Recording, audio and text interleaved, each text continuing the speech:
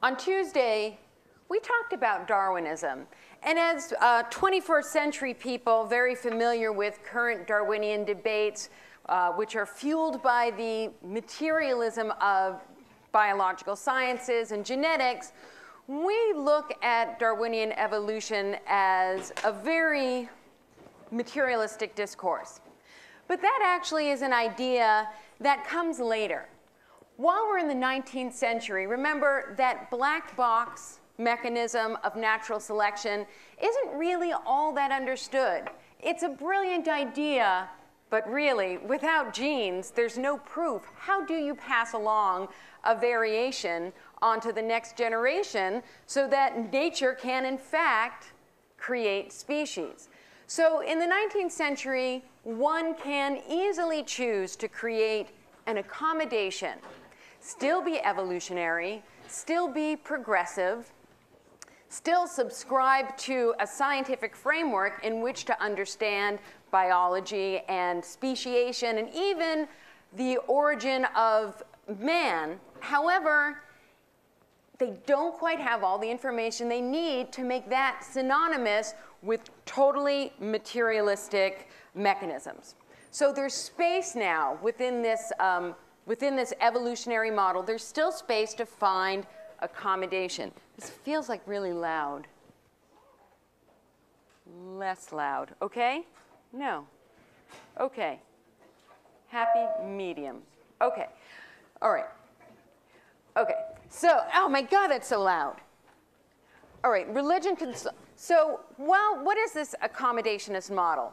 Well, it's an accommodationist model where we talked about Buckland, who was the geologist who first really wanted to force the point that the biblical flood was one of the catastrophic mechanisms that shaped the planet. He kept wanting to reconcile French geology with as much scripture as he could, but in the end he couldn't do it. He backed off, found an accommodation, and said, you know what? Let religion consult science in matters of nature, and where it's going to get too cumbersome to carry along too much of this scriptural baggage. What do I mean by scriptural baggage? Say the part where Jonah ate the whale. Or no, the whale ate Jonah. I'm up on my Bible scholarship. Now, okay, that's a bit of baggage, right? If you're a scientist, and remember, this is an elite accommodation between scientists and religionists, because a lot of times, still within these major universities, the people teaching the science are oftentimes the people who are going to be instructing you from the pulpit on Sunday. That the church is still very much involved in discussing, promoting academic ideas. The universities themselves require a declaration of faith to the 39 articles. You have to say you believe in the Anglican Church in order to hold a chair. And so if you are going to be responsible for teaching scientific knowledge, and you are also the person who is in custody of religious knowledge, of course you're going to seek an accommodation. Why? Well, you draw your personal authority from both those things. And so there was a strong drive to strike a position down the middle. And the way we did that in evolutionism, just to reiterate, survival of the fittest, okay, that can sound kind of like a grim, red in tooth and claw, fight to the death, might makes right. But you could also look at fitness as one of the mechanisms God employs to improve us. And part of that improvement is nature, is becoming physically superior. But if you look at the overall evolutionary scheme, it does seem to imply life is developing more and more along moral complexity, social complexity, right? You could look at people, the Victorians looked at themselves and said, well, we certainly seem more moral than our 13th century predecessors. And so it was easy to take this evolutionary model and make it progressive. Also, there's this sort of convenient distancing of God. We know that now in the evolutionary model, God is working through mainly these mechanisms, these features he puts into nature to drive improvement in species. So rather than have that static divine order where everything is put in place by God, you have this progressive model where God steps back and he lets his laws work for him. And so rather, you have a natural hierarchy of the fit, reflecting God's moral hierarchy. Now that means if you happen to be the most fit, you must in some way be occupying a superior privileged position on the world that has some kind of moral dimension to it. Now, doesn't this seem like it would be very appealing for the British, who at this point, 1859, 1860s, becoming easily the most powerful nation on earth? Their industrial revolution is going gangbusters. They are at the brink of an imperial expansion that will, project British power over a quarter of the globe. They are in so many ways astride the earth by brute force. And now, thanks to Darwinian evolution, brute force also has a kind of moral ballast to it. Might makes right, survival of the fittest, God's moral order working through natural selection. We're on top. I guess this is morally okay.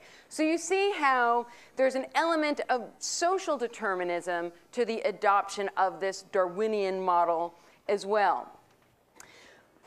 So as much as it's working out in the middle, and as much as people both in the religion, politics, society, your average Joe, scientists, all have a stake in moving forward and taking this accommodation, this between science and religion, moving it forward, they all have a stake in that. Is it really going to be that easy? Because this is fundamentally a different world. Is science and religion going to be able to advance in the same kind of harmony, holding up the same kind of mutual support as they did in Newton's era? And Newton understood that there was absolutely no distinction.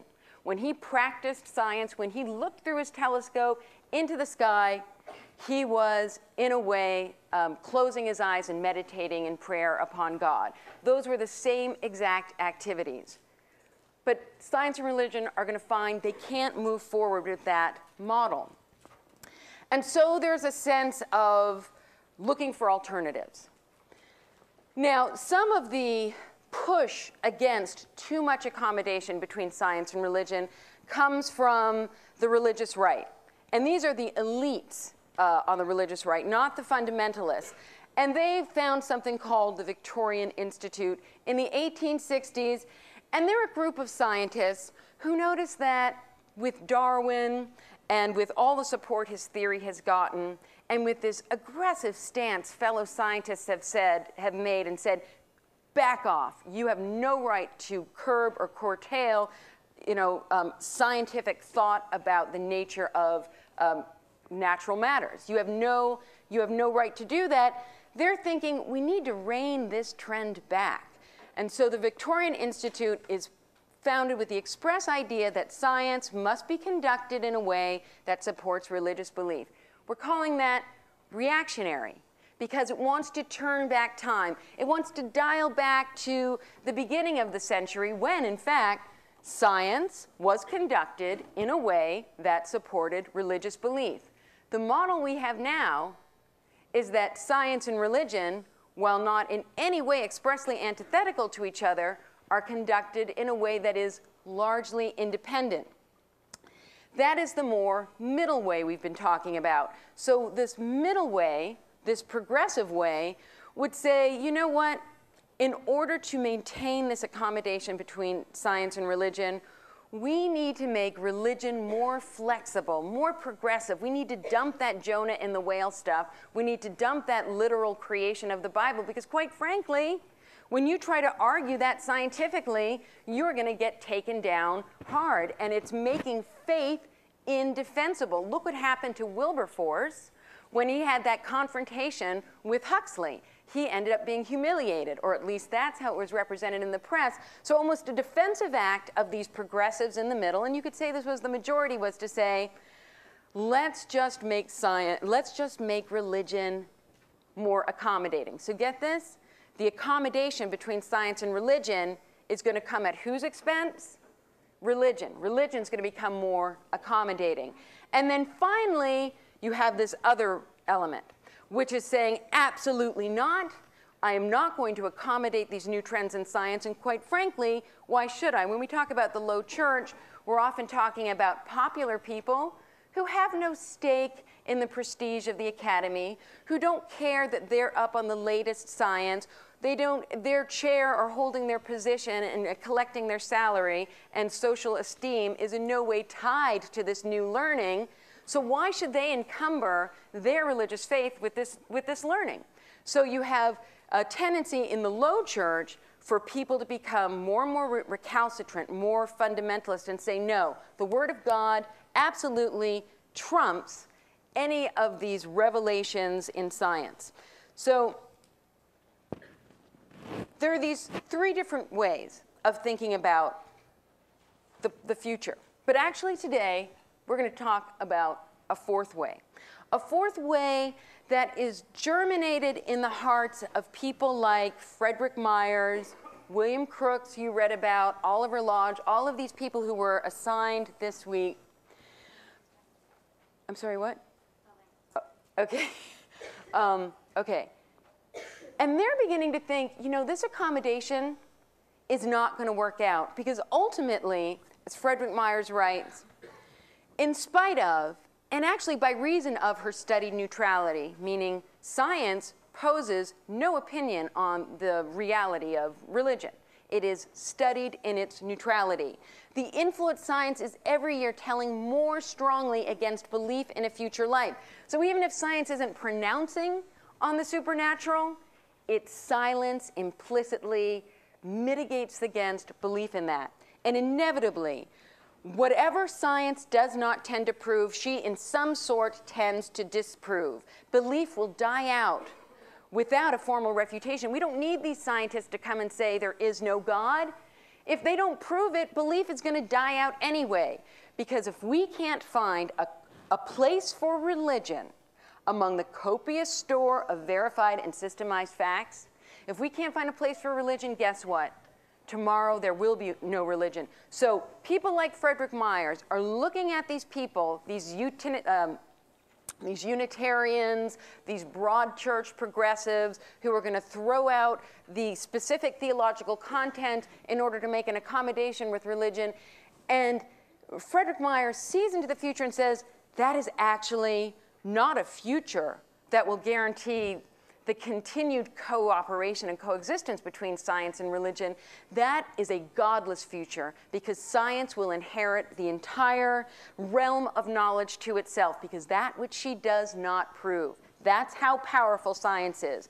And that's how strong and compelling this discourse of empirical proof, this Lockean discourse of show me the facts, demonstrate your argument. If you can't do that for God in heaven is going to wither and die. And this, of course, is an extrapolation of the pessimism of Hume, who says, a wise man proportions his belief to the evidence. I got a whole heaping mound full of evidence over here for Victorian scientific naturalism and its physical, biological, and chemical interpretations of the nature of man. Huge mounds of evidence. And over here, I've got no physical evidence for the existence of God. Okay, I need to apportion my belief to the amount of evidence. Looks like, despite this model of reconciliation, Frederick Myers sees into the future and sees that religion will find itself undefended. So we're just going to take a moment to give you a sense of what Frederick Myers called this new copious store of verified and systemized facts. Victorian science had come into its own. The sciences, through a confluence of various discoveries, had created a worldview, a system that was so mutually supportive, where biology and chemistry and physics and astronomy and geology and evolution are now drawing from each other to substantiate their arguments, that they are more than the sum of their parts, that Victorian scientific naturalism is a macro narrative that has the power to explain questions religion really can't anymore. When Darwinism gets assimilated into this scientific worldview, Victorian scientific naturalism can now actually tell you questions like the origin of species, the creation of man. Since when is that a question science can answer? But this science steps up and does answer it. They can look at a human body and understand that whatever that thing that animates it, it can be translated and understood according to the normal biochemical, physical energies that can be mathematically quantified according to their sciences. They can tell you what life is. So these are two questions. What is the nature of life? What is the origin of species? What is the origin of man? Those were traditionally theological questions. So you see, science is expanding to annex what were traditionally religious forms of inquiry. And I'm just going to break down, without going into too much detail, but just so you get a sense of how things have changed. We've come into, 18th century science was really more philosophical, social, and political. The big strides had been in physics with Newton, and we don't get huge advances really in the 18th century, maybe towards the end with new chemical theories and new electrical theories. But that is when this snowball of a new kind of knowledge begins, late 18th century to the middle of the 19th century. And here is the accumulation. First, you get John Dalton in the early 19th century, and he advances a theory about the atomic nature of matter. He is looking at matter, and he is figuring out that all of these chemical compounds are actually formed by more basic elements. And if you want to understand the nature of these elements, they're tiny little atoms. And these tiny little particle atoms, each is unique. So each element has its own signature atom. Major breakthrough. That is basically the basic building blocks of modern atomic chemistry. So he gets it. We know from our discussion of Volta and Galvani that this matter was also understood to be the source of chemical and electrical types of energy. And so suddenly these very mysterious properties are folded into an understanding of matter that has an electrical nature, that has a chemical nature. And then remember, we get Helmholtz. And Helmholtz is the one who says you can basically look at an organism, and the energy that is vitalizing that organism is in fact not vital energy. It's chemical energy that converts to motor energy, causing your arms to move. It's food that energizes your body and converts to chemical energy that converts to electrical impulses. So you see all of these mysterious energies are stuff we already know about. Chemistry, electrical impulses traveling through nerves. It's all becoming reducible to the profoundly non-mysterious realm of scientific knowledge. Now, one of the most significant experimentalists of the 19th century was Faraday, and he's going to take this science to a whole new level. He is the one that discovers the field nature of electromagnetism. So obviously, we have with Volta, we're figuring out that, well, you can induce some kind of electrical flow with matter, but they don't really know that they really don't understand the nature of the field. Faraday understands not just that force is a field surrounding matter, but then in fact, magnetism and electricity are related. They're two phases of the same force. And this is what he's able to do with this discovery. Magnetism has circular lines of force. So now you can harness magnetic energy and you can turn a wheel with those circular lines of force. He also knows that you can take this magnetic energy, and if you disrupt it, you can induce an electrical current. That's going to be the basis of our second industrial revolution. That's the basis of what we're living today. Electrical power plants, electrical motors, a form of energy that no longer relies on wind or the mechanical energy of those big clattering machines of those 18th and early 19th century factories, which was fundamentally mechanical. This is going to be a new kind of energy, the biggest breakthrough in energy until we get, of course, the harnessing of atomic power. So now, electricity and magnetism, these mysterious forces, are going to be folded into the furnace, the engine that drives civilization, and then we start to get a second industrial revolution that just goes gangbusters in the 1870s. Now, all of these ideas I've been talking about, the biological element, the chemical element, the electromagnetic aspect, gets folded into the first and second laws of thermodynamics, most associated with the work of William Thomson, although it's a composite of many people's efforts. And these laws of thermodynamics, first, energy cannot be created or destroyed. It can be, however, converted from one form to the other.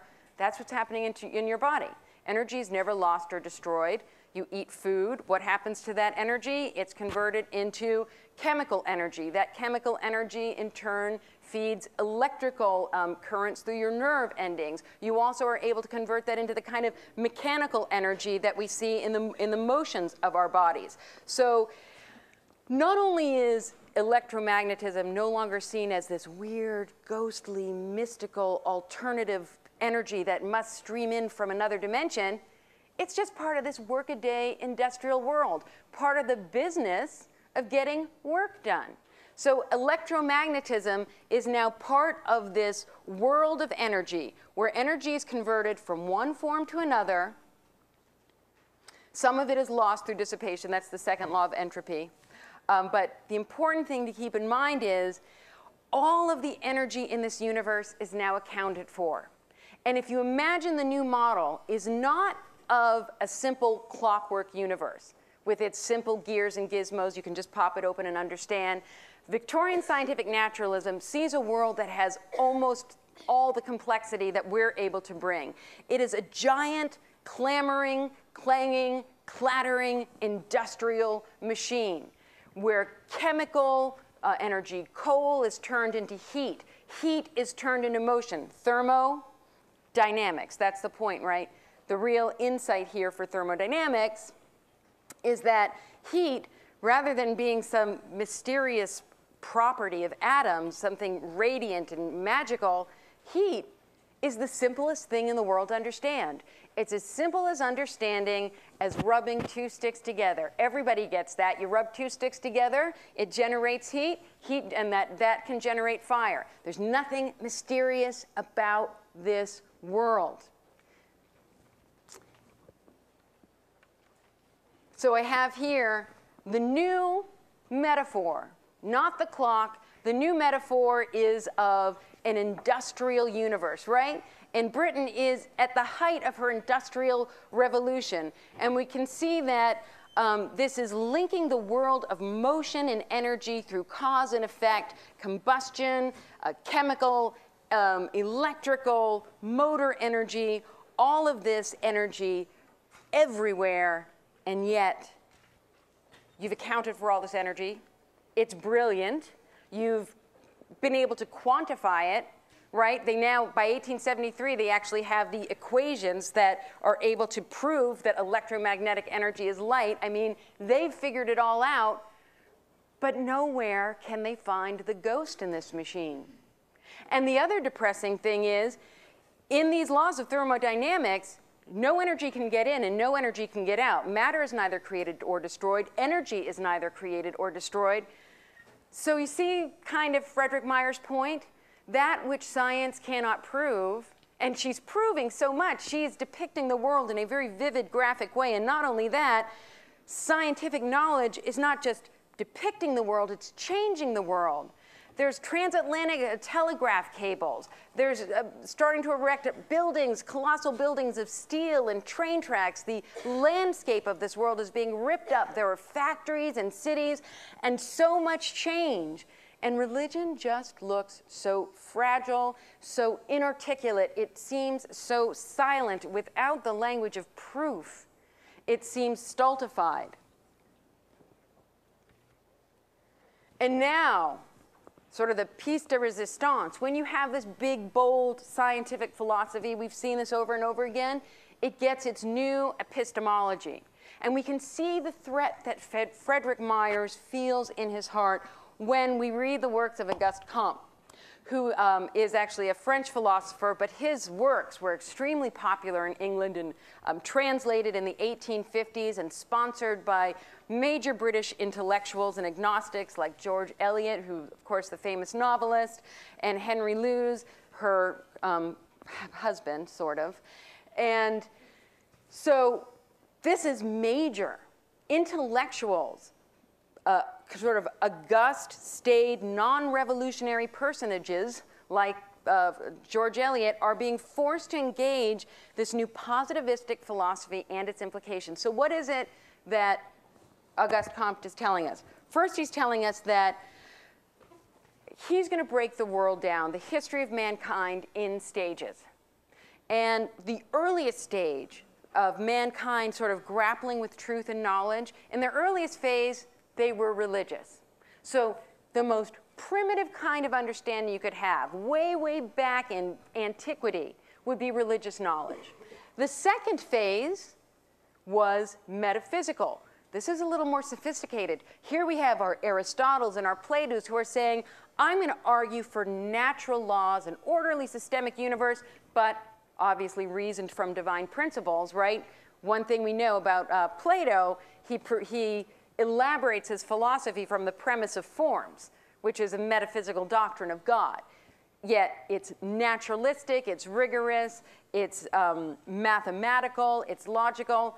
But Auguste Comte says, still no good, not quite there. But now humanity has really got hold of something. In the final, most advanced stage of human knowledge, who are we? We are in the positive age, the age of incontrovertible facts, demonstration, proof. And you know how he knows this is the most powerful age?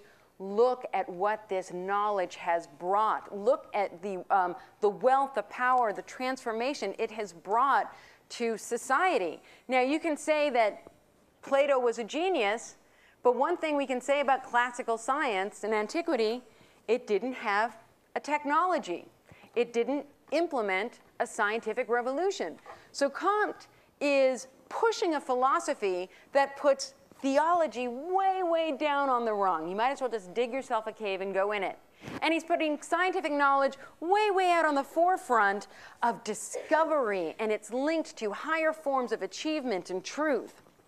And even it gets its own religious statement, the religion now of humanity. So now who's going to be the focus point, the focal point of this science? What is its moral objective? To serve humanity with this powerful form of knowledge which honors human capacity to know. And therefore, we don't need things like faith anymore. We need to honor our capacity to know things through our scientific discoveries, through our collection of facts, through our analytical reasoning. This is the atmosphere of the 1870s. So I talked about trying to find an accommodation. But you see how it's not going to be that easy, because the materialistic ethos of science, some of the implications, some of the moral implications that can be extrapolated from William Thomson's thermodynamical universe, right, where all the energy is accounted for and none of it is spiritual, is depressing. John Tyndall, 1874 presidential address to the British Association for the Advancement of Science, comes out and says, the impregnable position of science may be described in a few words. We claim, and we shall wrest from theology, the entire domain of cosmological theory. All schemes and systems which thus infringe upon the domain of science must, insofar as they do this, submit to its control and relinquish all thought of controlling it. What's he talking about? Religion. He's talking about religion as one of the schemes and systems that wants to infringe upon the domain of science. And as far as it thinks it's going to do that, religion is going to find it under the control of science. In fact, scientists have now started to branch out into all sorts of disciplines, like the history of religion. Now you have all of these scholars who are poring over the Bible and not looking at it for like theological exegesis, what is God's message? They're looking at it to compare it to other historical documents to see if it's true or not. So this is religion being wrested into the domain of science. Now again, to reiterate, plenty of people in the middle. Even William Thomson, the man I just talked about, who's most associated with that description of a thermodynamical universe, he's not an atheist. He simply understands that science and religion have nothing to do with each other, that he has described a physical world, that he can account for every scrap of matter, every bit of energy, materially, physically, numerically, and that's what he does. That's why when he practices science, it has nothing to do with religion. However, he's still very spiritual, and when he wants to contemplate moral issues, issues of God, thank goodness he has church to go to on Sunday. That is the modern model. Science and religion, still profoundly important elements of modern truth-telling. The search for guidance in today's world are both hold these things up as valuable forms of understanding, but they're separate. So that's the Thomson model. But we also know that people like Frederick Myers were thinking, Thomson, you can't have it that way. You separate science and religion, and you unplug religion from this gangbusters body of knowledge, which is the new sort of voltic force that's charging people's belief system. You're going to unplug religion from the source of modern belief, which is proof and facts, meaning we need to prove God exists now. Or if you want to save religion, religion is going to have to become an endeavor of science. So that's a new model. That's not science and religion is separate, and it's not science is a handmaiden of religion. It's science controls the whole domain, and religion is going to be a branch of its endeavor. So I'm going to talk a little bit about scientific spiritualism. But first, let's talk about some of its deeper roots. When we left off talking about mesmerism in the 18th century, remember it was driven underground because the French authorities, and the French are very good at formulating centralized authorities, had forbidden the practice, and ergo, you just didn't have the medical or popular pursuit of mesmerism in an open way. But what's going on across the channel? The British are a totally different animal, right? Newton had made his laws of gravity and his laws of motion so transparent that discussing matters of physics was something just, the average guy could do, tinkering in his shop. The laws of nature were relevant. They're not just relevant to your job or pursuing your industrial innovations. They were also, remember, seen as part of your spiritual growth. Understanding nature, understanding God, understanding the Bible. These were all sort of a unified religious project. And so when the Victorians find out about mesmerism, it's their sort of impulse to be hands-on and experimental and find out for themselves. This is the kind of independence they had always had in matters of religion. This is a Protestant country. And so people start mesmerizing each other all over Britain. They love it. Of course, you have your performance artists, the people that will rent out a theater, throw on a turban, hypnotize you, tell you what's in your pocket, how many coins are in your pocket, tell you what your middle name is, all those kind of shenanigans that are now part of the daily sort of magic show. That is sort of starts with this performance mesmerism. But remember, the Victorians are independent, hands-on, empirical. They're out to prove things for themselves. So they do a little home mesmerism. And so you get these sort of games that are cropping up in parlor rooms. One of my favorites is called the willing game. where all the guests at the party would take an object, say a hairbrush, and they would hide it in a dresser drawer up in the 3rd floor in somebody's bedroom, and then they would go downstairs, and there'd be one person in the party who didn't know where the hairbrush was, and then they would all join hands like a conga line, except they wouldn't conga, and all focus, focus, focus on the hairbrush, transmitting the thoughts through their arms till it gets to the shoulder of the person who doesn't know where the hairbrush is, but they would will her to find it. And she kept finding the hairbrush. It was called the willing game, and as far as the Victorians were concerned, this was hands-on proof that there's something to this mesmerism stuff, that you can convey information from your mind to another mind without a verbal or external communication. So these beliefs got very, very entrenched in Victorian culture, and in the way that had been inculcated by the elites as proper. It wasn't via enthusiasm, it wasn't via faith, it was via investigation, empirical proof, and reason.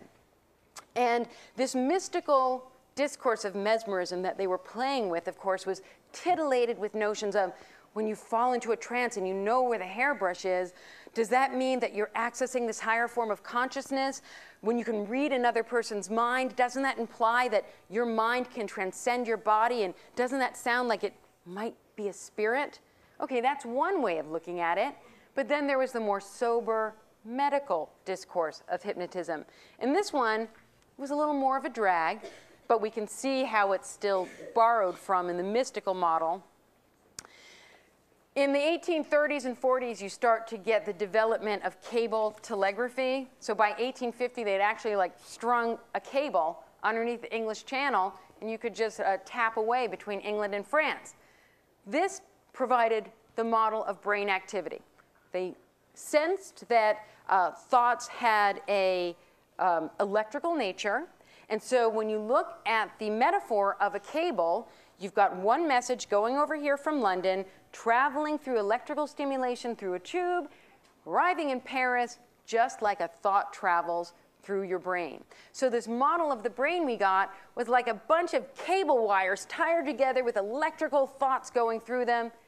And remember, there's 2 electricities. You want to think electricity is something mystical, you can. If you want to think electricity is just part of this clanging industrial engine, well, there's plenty of evidence for that as well. Now, hypnotism, to these people, to the medical model, was kind of an inferior thing. It's almost like you short circuit the brain, right? You mess up the wires, so all of a sudden the person is trapped in one part of their brain and they have no access to their higher consciousness. And that's when they'll do things like, you ask them to shoot their mother, and they'll shoot their mother. People are in these trances, and they're just quacking like ducks, acting like chimpanzees. And so the medical model is saying, there's really nothing that great or mysterious going on in your mind. We're really just losing most of it when you're hypnotized. Then we have the other people saying, no, when you're hypnotized, you throw open the gateway to a greater consciousness. 2 discourses. But we have to understand, not just being practiced on the fringe. This has entered into the parlor rooms, the domestic context, into the theatrical context, into medical discourse in Victorian England. Not happening in France, big time happening in England. Here's another guy. I bet you have heard of odic force, which is big in the New Age movement, this idea that everybody has an aura. Well, a very respectable chemist, Carl von Reichenbach, he's doing things like analyzing coal and finding new uses for polycarbons. And he decides to take a look at this new kind of neurological energy, trying to interpret, well, is it really just these electrical impulses riding through these cable wires, or is there something more profound? So he's trying to take a medical, chemical discourse of mind, that's his background as a chemist, and he's trying to analyze mesmeric phenomena, and he decides that the materialists don't have it right. That these people are extremely sensitive. Some of them are extremely sensitive to other forms of energy, and that's why they're able to read each other's minds, or they swoon and fall into trances. Other sort of spooky things that happen when 2 people are mesmerized and they're caught in a mesmeric rapport. It's called a community of sensation. And one of the things the Victorians would do is, you would mesmerize your friend, and then you would put something in your mouth, and your friend would have to guess what you'd just eaten. And they kept guessing, like, oh, that tastes salty. And sure enough, you just put salt in your mouth. Oh, that tastes like orange juice. And there you have it. You just had a gulp of orange juice. So there was all of this mysterious stuff where mind seemed to communicate with mind. And Carl Reichenbach is trying to find some kind of model that can explain that. And he decides we all have these auras that radiate out of our bodies and that are part of the signature. They're more than just mental energy. They're an extension of our vital energy. And they touch each other, and they are able to read each other. And so he actually comes up with these scientific instruments, and he starts taking pictures of auras. And he shows that every single aspect, every element, all the chemical elements, even living matter, each has its own force. So you're getting these strange, conflicting discourses, some of them alchemical and magical, like Carl Reichenbach's, some of them very, very reductive, like the materialists who think, no, your brain is just electrical current and a cable. That is some of the background. That's what's going on in the 1830s and 40s when spiritualism hits. So when this kind of new spiritual culture develops, we have to think it's already got a pretty strong mesmeric infrastructure. And mesmerism, remember, is elaborated in the context of science and medicine and brain science, right? So it makes sense that when we look at spiritualism, it's going to be totally inflected with this scientific discourse. I'm just going to do a just really brief run-through of history of spiritualism. Now, spirits have been pestering humans since time immemorial. I'm certainly not saying the first spirit to visit human beings was in the 1840s at Hyde Park. But when we talk about this collection of cultural traits, the specific features of spiritualism, like if you ever go to the, what is it called, the House of Magic on Hollywood, on Franklin, and you go to one of their seances, it's a Victorian seance. It's got all the features of a seance the Victorians invented. What is that? It involves sitting around a table. It involves listening for table legs to rap out a message from a ghost. It might involve a Ouija board or a planchette where a sort of an arrow, you put your hands on the planchette and the arrow points to different letters, very much like a Ouija board. This idea the Victorians were obsessed with communication, proving it, talking about it, hashing it out with the other side because you're actually having a discussion. All of that is Victorian, the turbaned lady with her crystal ball. Now, where does this all come from? Well, the first instance we can really find of the sort of the kernel of that contains these features happens in Hyde Park. It's just in a little barn in northern New York. There are these two girls, and they live in a big farmhouse. There's a big haunted barn, and they keep running to the barn and screaming and saying, oh, there's a ghost in there. There's something rapping. There's something overturning the bales of hay, and it's haunted. Then they get this bright idea, let's try to talk to the ghost.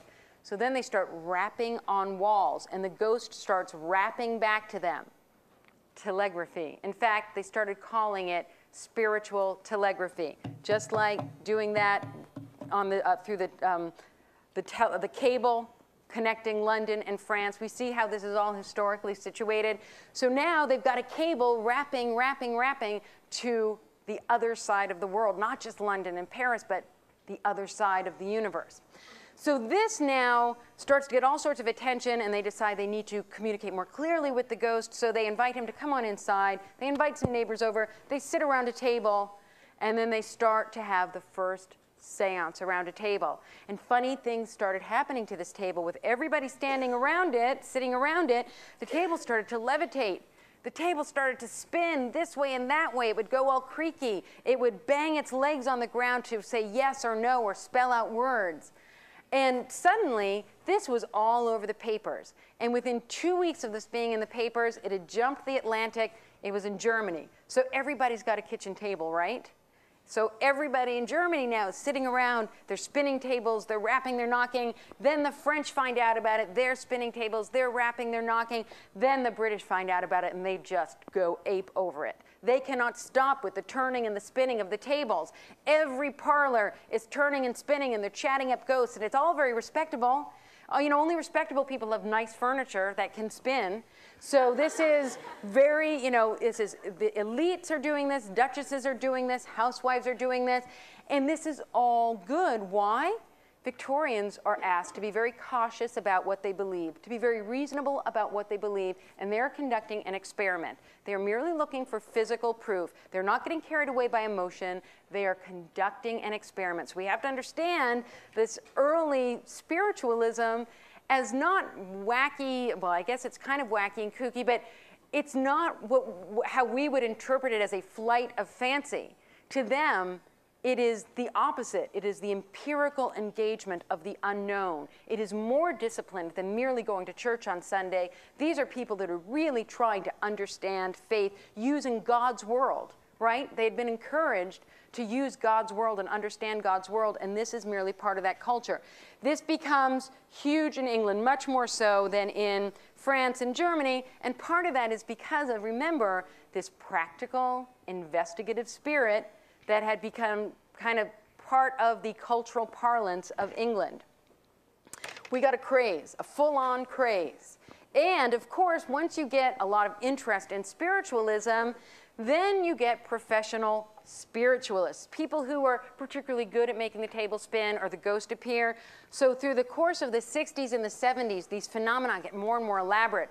You get professional mediums who have spirit cabinets, and they'll have somebody lock them up, tie them up in the spirit cabinet, and then lo and behold, during the seance, a ghost will emerge from the spirit cabinet. So they're actually able to materialize ghosts. And they start to get photographs of these phenomena because we're starting to have photography be quite popular in the 1850s and 1860s, and they're starting to get these photographs of strange luminous orbs now coming and visiting people when they conduct these seances, and strange smells and apparitions and ectoplasmic excretions coming out of mediums' mouths and nostrils and taking on ghostly forms. Soon, because people are getting quite adept at contacting the other world, soon you just don't have, you don't have just little globes of light appearing in pictures. Soon you have full-blown spirit forms, not just one spirit, 3, 4, a dozen ghosts. This is actually a picture from 1912, but it's really great. It just shows you they're calling this ectoplasm, and this is a more electrical sort of interpretation of what it was. But the term ectoplasm, I think, is probably from the 1870s or 1880s, and no one really knows what it is. They think it might be the internal plasmic dimension of matter that is sort of pried out of matter by a medium who has this confluence of energy. Her mental energy can break down matter and suck out this ectoplasm, then re-excrete it and take it on forms. And this was their scientific explanation for how you might make a ghost appear. And it wasn't spiritualists who were providing the scientific explanation. It was physicists like Schrenck-Notzing, a German physicist who was trying to sell this idea of ectoplasm, and even Sir Oliver Lodge, who at some point is president of the British Association for the Advancement of Science. Even he has a couple of articles trying to puzzle out what ectoplasm was. Never occurred to them that it's probably just cheesecloth that somebody had chewed on and spat out during a seance. So this is the important part. This is like the public is willing, the public has their own investigative mania, their own discourse of proof and truth, but also spiritual beliefs were fed and modeled from on high. Some of the most elite scientists of the day were giving a sort of wealth of credibility that all the sort of scam artists who were out selling these pictures for $10, 10 pounds a photograph, a huge amount of money, they're not the ones with their pictures that are convincing everybody this stuff is real. It's the 4 or 5 scientists who have big, big names that are in the end the ones who are constantly cited as proof. One of these people is Alfred Russel Wallace. We've heard of him in this class before because, of course, he is the co-discoverer of natural selection with Charles Darwin. Who could be a more legitimate interlocutor for the spiritual cause than the guy that was part of advancing the most materialistic, depressing theory yet mankind had encountered, right? So Alfred Russel Wallace had huge amounts of legitimacy, and yet he had become fascinated by mesmeric phenomenon because he's trying to understand evolution, and yet because he felt this weird mesmeric stuff was actually happening, he felt Darwin hadn't gone far enough in explaining evolution, that it wasn't just we have our five senses that is interacting with our environment. We have this other capacity of mind, and that Charles Darwin needs to be able to explain what is it that produces this mesmeric capacity? What advantages there in nature? Is there a biological advantage? Is this part of evolution, or is it a part of us that stands outside of evolution? Is it the spiritual dimension that actually guides evolution rather than is guided by it? Nobody knows for sure, but Alfred Russel Wallace believes that this stuff is real, and he demands that science take account for it. From there, from sort of an evolutionary interest in mesmeric phenomenon, he goes on to become involved in spirit photography. He never took this picture himself. He went to the studio of a very famous photographer who was a scam artist, but unbeknownst to Alfred Russel Wallace. So Alfred Russel Wallace goes into the studio alone. He's very sad. He lost his mother. And lo and behold, when they develop the photographic plate, the first form that jumps out on the photographic plate isn't Alfred Russel Wallace, it's his mother, and it's right there for all to see. Wallace knew that there was nobody else in that room with him when the picture was taken. He saw the plate. It was all sealed. It was a fresh plate. He watched it be developed. There's no way he could have been tricked. And he writes, I never for a moment contemplated the possibility that the marvels related by spiritualists could be literally true. No, not me. I'm a scientist. I would never believe in spiritualism. If I have now changed my opinion, it is simply by the force of evidence.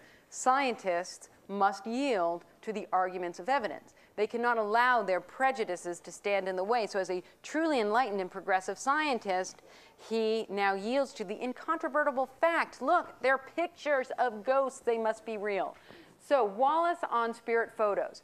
This is his scientific analysis of the spirit, the mechanism. How does a ghost get into a picture? Well, remember, there's the materialistic understanding of light. In fact, at this point, they're kind of figuring out that light was essentially electromagnetic. And electromagnetism, remember, had been turned into this sort of industrial source of energy, no great shakes. But also, when you talk about angels, you talk about light. When you head through the tunnel, you head for the light. You know, there's obviously a huge rhetoric surrounding light as a spiritual source of energy. And so maybe, Alfred Wallace suggests, there's part of the spectrum of this light that we can't see and that has different properties. And this is the energy that actually constitutes our spiritual aspect. So he calls the actinic action of the spirit forms. That's just a fancy way of saying the light that comprises these spirit forms is peculiar. So it's a unique form of light and much more rapid than the light reflected from ordinary material forms. So it's not like the light coming out of that bulb and bouncing off the podium. It's this weird light, more like odic force, a light you emit from your body, and that even after your body dies, this light stays there, but it's invisible. You can't see it. Reichenbach could only see it with special scientific instruments.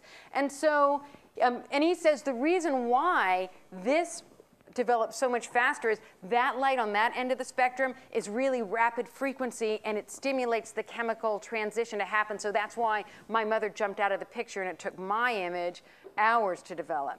Well, another way you could look at it is that the image was probably pre-exposed on the film, and that's why it developed a lot sooner.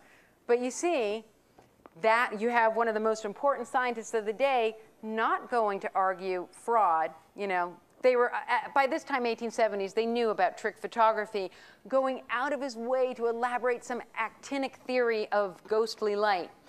Then he goes on about someone asks him, some fresh person who's trying to make fun of him asks him about, oh yeah, then why are ghosts always dressed in bed sheets? And Alfred Russel Wallace explains, look, if you are trying to project an image from another dimension, it is simply mentally exhausting to have to, project clothing and a body. So give a ghost a break, all right? So all they want, they just have time to project their face, and the rest is just shorthand. So you see, he's looking for the laws of a yet unknown chemistry that will explain ghostly manifestations. Now, you have some of these scientists going gangbusters. And Alfred Russel Wallace, by the way, is going to become a friend of Frederick Myers, the person that we talked about earlier on in the lecture, was like, oh, woe is me. Religion is drowning in the materialism and despair that, in fact, I have his quote. Look, he talks about this period that we're talking about right now. A time when not the intellect only, but the moral ideals of men seem to have passed into the camp of negation. We're all in the first flush of triumphant Darwinism, where terrene evolution had explained so much that men hardly cared to look beyond. Among my own group, Clifford put forth a series of triumphant proclamations of the nothingness of God, the divinity of man. And then he goes on, blah, blah, blah. Sometimes it flashed into a horror of a reality that made the world swim before my eyes, a shock of nightmare panic and the pain and dreariness of a day, as if the whole world was vanishing, not mine alone, and sinking into a crud of materialism. So there are these scientists who feel like there's a horribly terrifying and desperate trend. Men like Alfred Russel Wallace and Frederick Myers very specifically see this is a problem only science can solve. But there's other scientists as well. People like Darwin's bulldog Huxley. We heard from him on Tuesday slapping around Bishop Wilberforce. He feels that science is humiliating itself by having these elite scientists caught in flagrante like this with ghosts, and pictures taken with ghosts is absolutely humiliating and bad for science. So just so we know, there is a strong materialist critique that is rebuffing this kind of flirtation between science and spiritualism. And I love his quote.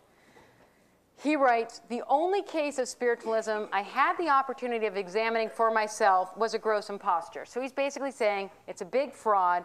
But the good part is, he starts talking, if anybody would endow me with the faculty of listening to the chatter of old women and curates, so basically people who run seances are just old women and priests, in the nearest cathedral town, I should decline the privilege, having better things to do.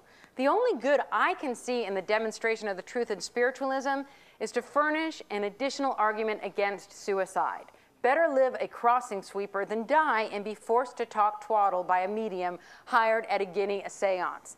So basically, spiritualism makes dying so humiliating that it's best to stay alive. Now, Frederick Myers, on the other hand, the guy who's sinking slowly into the crud of materialism, he knows that this is super risky to be a scientist.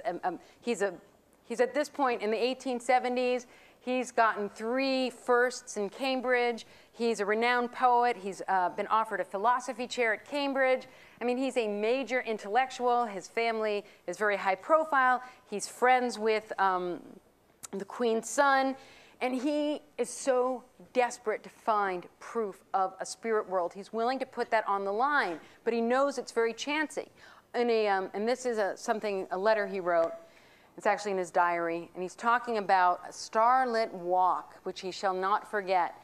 And he's basically laying it all out there. He's saying, look, and he's talking to his mentor, Henry Sidgwick, who is a moral philosopher, also hugely famous guy in Britain. And he's saying, look, I can't believe in God anymore. Everything's failed me. Tradition has failed me. I mean, I can't believe that stuff the church is saying anymore. I mean, it's been taken away from me by science. My intuition tells me that nothing is there. There's no metaphysics that I find convincing. Nobody's spiritual argument is doing it for me. I am alone in the universe. How do I solve this problem? And like a good Victorian, he understood there's only one way you are going to be able to prove to yourself there is a God, there is a spirit, that there is something more to this world that Darwin has reduced to a pile of chemicals. And he says, and Sidgwick says, you know what we can do together? We can investigate spirits. That way, we can only find physical proof. So notice what's happening here.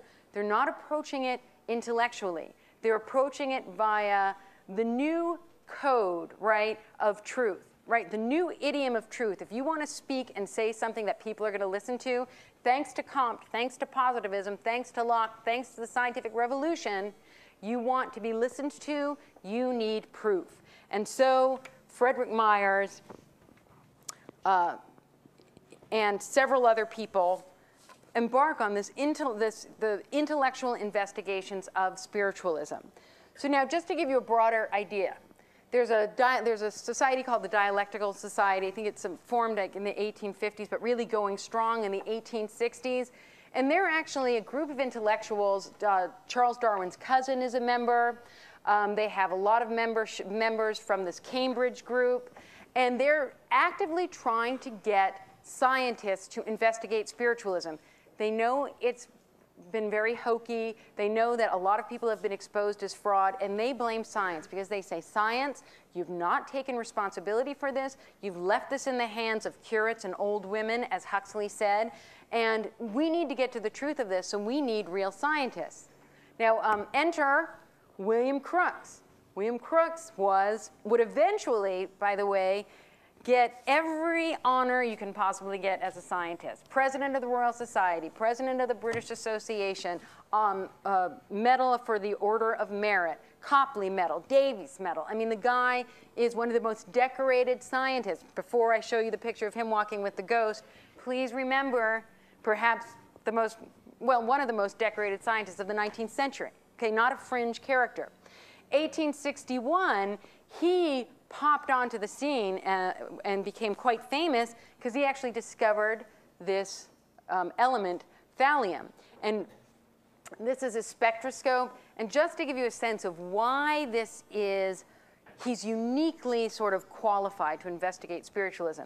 What you do with a spectroscope is that you heat up pieces of metal, or rather elements, a rock, anything. You heat it up, and then you read the radiation that it's emitting with a spectroscope. And every piece of matter, right, has its unique signature.